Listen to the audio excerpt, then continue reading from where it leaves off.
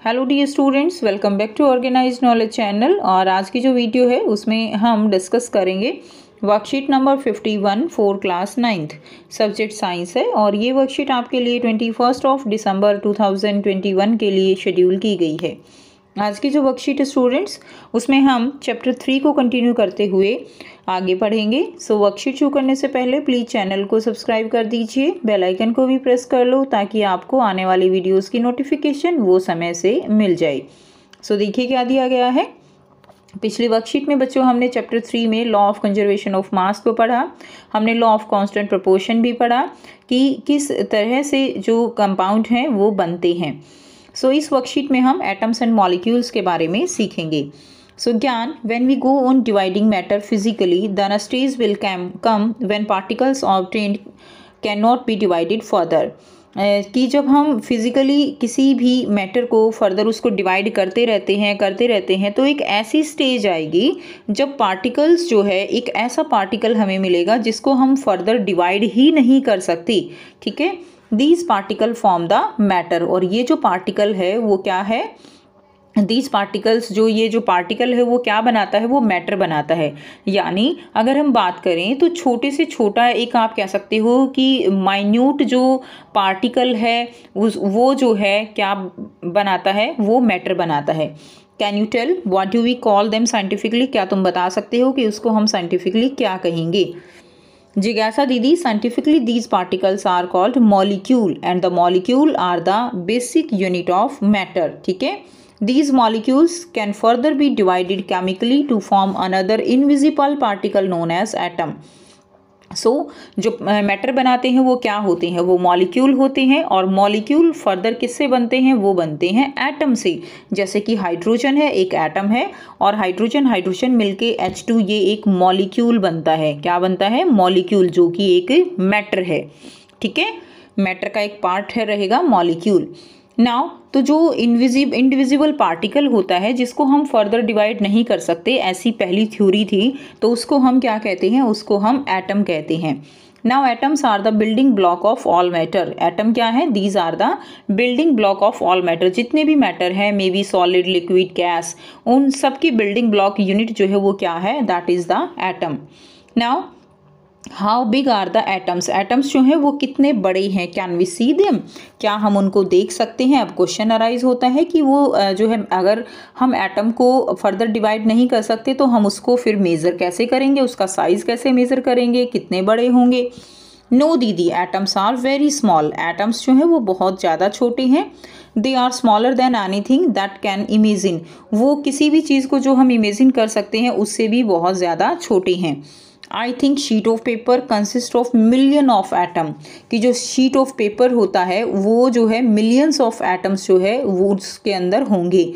ठीक है, now the size of the atoms are measured in nanometre. और जो साइज है वो जो है किसमें मेजर किया जाता है? The size is measured in the nanometre. Nanometre में साइज को मेजर किया जाता है।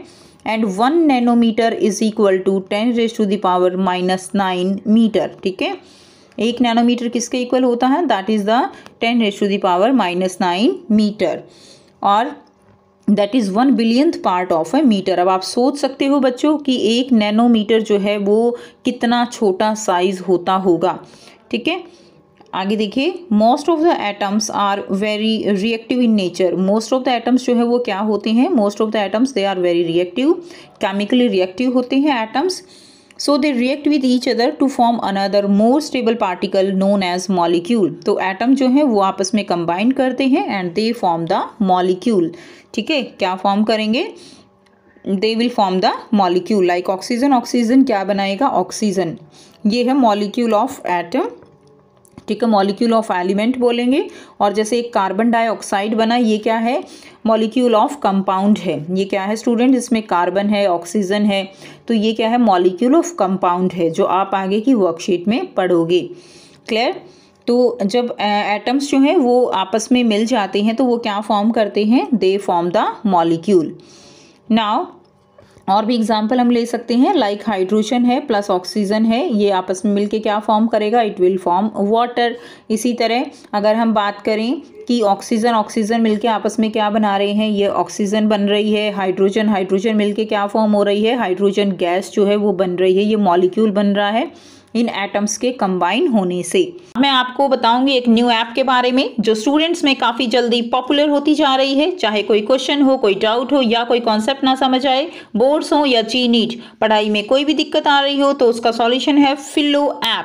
अपने डाउट्स को किसी भी टाइम क्लियर करें इन दीज 3 इजी स्टेप्स। सबसे पहले इस ऐप को प्ले स्टोर या ऐप स्टोर से डाउनलोड कर लें, अपने फ़ोन नंबर से इजीली साइन अप कर लें, अपने क्वेश्चंस का पिक्चर लें या उसे टाइप करके सबमिट करें और फिलो आपको 60 सेकेंड्स में इंडिया के टॉप एक्सपर्ट से लाइव कॉल पे कनेक्ट कर देगा। आपके क्वेश्चन में आप कहना चाहते हैं कि बल्ब की पावर कितनी है। अगर बल्ब जो है वो 220 वोल्टेज पर ऑपरेट हो रहा है, राइट।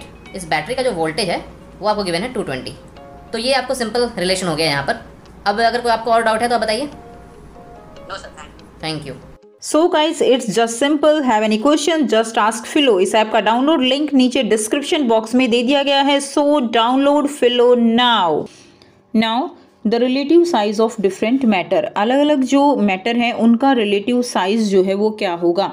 तो एटम ऑफ हाइड्रोजन उसका साइज क्या है, 10⁻⁻10 मीटर है। किसका, एटम ऑफ हाइड्रोजन का, ठीक है। उसके बाद नेक्स्ट देखिए, वाटर मॉलिक्यूल जो है उसका साइज क्या है, 10⁻⁻9 मीटर। क्लियर, यानी वाटर मॉलिक्यूल का साइज 1 नैनोमीटर के इक्वल है। सैंड पार्टिकल है उसका साइज है 10⁻⁻4 मीटर। एंट है 10⁻⁻2 मीटर एंड वाटरमेलन है 10⁻⁻1 मीटर अप्रॉक्सीमेटली। तो आप सोच सकते हैं स्टूडेंट्स कितने छोटे जो है ये एटम जो है आप एटम होते हैं। नाउ अब यहाँ पे क्वेश्चंस दिए गए हैं। फर्स्ट क्वेश्चन है what are atoms and molecule, explain with example. तो आपको एटम्स और मॉलिक्यूल्स को एग्जाम्पल से एक्सप्लेन करना है। सो यहाँ से हम लिखेंगे, ठीक है। ये फर्स्ट है, यहाँ पे आप हेडिंग डालेंगे बच्चों atom.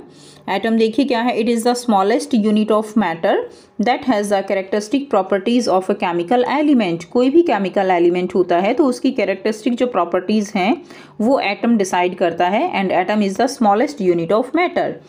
As such the atom is the basic building block of matter. तो बेसिक बिल्डिंग ब्लॉक होता है एटम किसी भी मैटर का। फॉर एग्जाम्पल है कार्बन, हाइड्रोजन, कोई भी एग्जाम्पल आप इसमें लिख सकते हो। नाउ मॉलिक्यूल, मॉलिक्यूल क्या रहेगा, ये एटम है। नेक्स्ट है molecule, molecule of compounds have atoms of 2 or more different element. For example water has 3 atoms, 2 hydrogen atom and 1 oxygen atom. तो ये एग्जाम्पल रहेगा। तो मॉलिक्यूल ऑफ कंपाउंड है, जैसे मॉलिक्यूल है या आप सिंपल लिख सकते हो when 2 or more atoms they combine together they form the molecule. Simple definition भी आप लिख सकते हो कि जब 2 या 2 से ज़्यादा जो एटम है वो आपस में कंबाइन करते हैं तो वो मॉलिक्यूल फॉर्म करते हैं। When 2 or more atoms combine together they form the molecule, ठीक है। फॉर एग्जाम्पल वाटर का एग्जाम्पल लिख सकते हो, ऑक्सीजन का लिख सकते हो, कार्बन डाइऑक्साइड का लिख सकते हो। ये सारे एग्जाम्पल आप इसमें दे सकते हो। नेक्स्ट देखिए स्टूडेंट्स, नेक्स्ट आपको दिया गया है तो यहाँ से आप लिख लेंगे, वीडियो पॉज करके लिख लीजिएगा। आगे हम इसको थोड़ा सा जूम करके समझेंगे। फिलअप दिया गया है, the size of atoms are measured in. Size of atom जो है किस में मेजर किया जाता है, that is measure in nanometre. किस में किया जाता है, नैनोमीटर में, ठीक है। NM भी लिख सकते हो। Second, nanometre is equal to 10⁻⁻9 metre. Nanometre किसके इक्वल होता है, 10⁻⁻9 मीटर के। वाटर मॉलिक्यूल, वाटर मॉलिक्यूल जो है वो किसके इक्वल है, 10⁻⁻9 मीटर के, ठीक है। और 10⁻⁻9 किसके इक्वल है, 1 नैनोमीटर के। नंबर 4 है atoms of hydrogen. Atom of hydrogen में देखिए क्या रहेगा, ये किसके कितने नैनोमीटर के इक्वल है। तो एटम ऑफ हाइड्रोजन जो है बच्चों वो 0.1 नैनोमीटर के इक्वल रहेगा, क्योंकि ये 10⁻⁻10 नैनोमीटर के जो है क्या है मीटर के इक्वल है, तो 0.1 नैनोमीटर के ये इक्वल रहेगा।